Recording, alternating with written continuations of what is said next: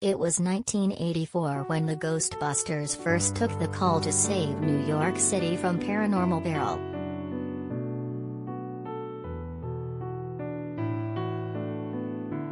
As these mystic forces resurface to wreak havoc 37 years later in Ghostbusters, Afterlife, now in theaters, the most famous poltergeist battlers ever take the next call to duty. Ray Stantz, Dan Aykroyd, 69, Dr. Peter Venkman, Bill Murray, 71, and Winston Zeddemore, Ernie Hudson, 75, strap on proton packs once again in the name of deceased fourth member Egon Spengler, Harold Ramis, who died at 69 in 2014.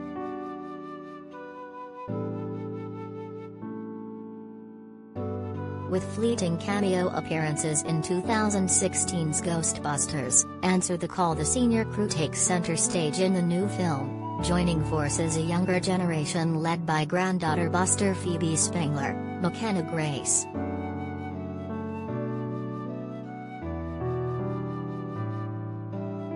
It never felt like I took off the jumpsuit or the proton pack, says Aykroyd. We were recalled into service. And we stepped up.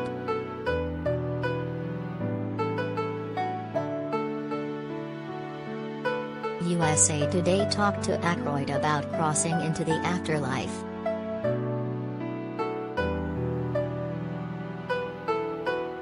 Making Ghostbusters slacker Gary Gruberson somehow sexy.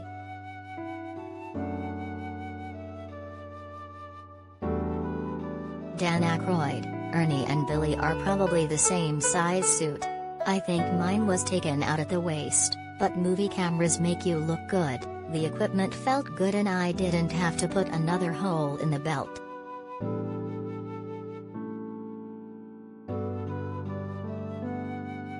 Aykroyd, Billy is very discriminating and has a high BS detector. Has not going to do something that's false in any way. Having his imprimatur made this whole thing valid. If he hadn't done it, it would have been a massive hole. But he saw the merits, the joy and the possibilities here.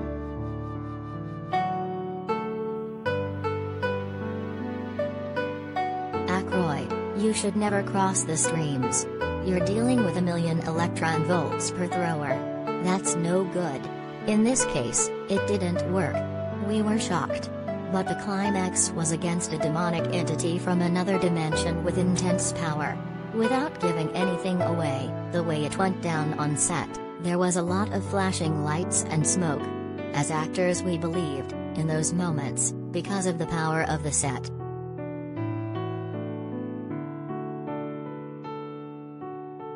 Aykroyd, we did add some features to the Activision video game. I always wanted a Taliban-style turret at the top with proton packs under the seat.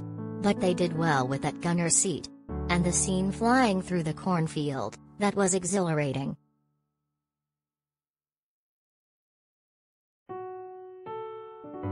Aykroyd, as the original co-writer, with Ramis, and creator of the characters, I have proprietary rights.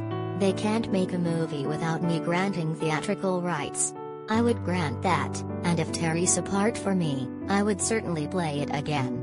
But I don't know what the status is for any further films.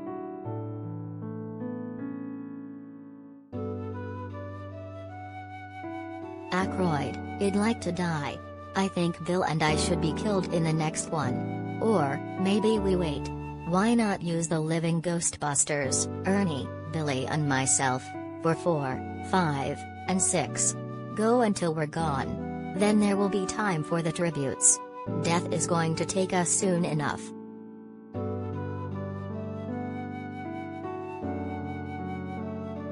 Aykroyd, absolutely. She works hard for her money, she's matured and she's going to be fine. But if she wants some help and advice, I'll supply it gratis. Tell her to call me, I'll double her fortunes in 5 years. I'd put her in Amazon, Tesla and Netflix stocks and just walk away, watch the money grow.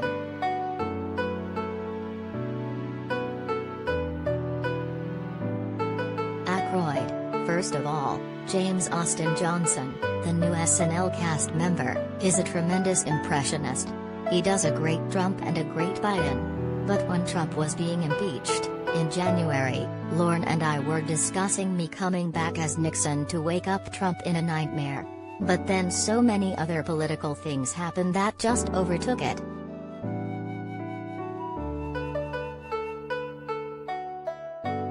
Aykroyd, Jason was friend of the Ghostbusters, and of Harold. He lost a friend and an avuncular figure when Ramus died.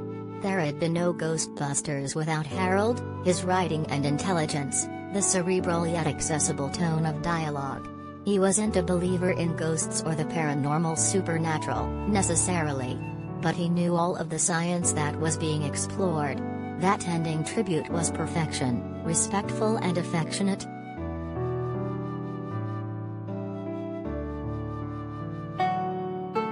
Bustin' doesn't feel good in Ghostbusters, Afterlife, a frustrating franchise retread.